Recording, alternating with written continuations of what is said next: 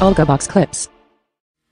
All right, that would have been a very nice green enigma right there. Green enigma plus the crosses. So somebody asking earlier, like, well, what does that do? It enhances the opportunity, right? I always talk about it powering up. I use the word power up. Okay, so other things added to whatever it is. So what's your strategy entry? And then if you have your strategy entry plus something else, that is powered up. Like if it's inside of a PRZ, or in a case like this, we've got multi-crosses inside of near an enigma. So is this enigma more powerful or this enigma more powerful? Well, this one is more powerful because it's been powered up by the crosses surrounding it. Fairly simple.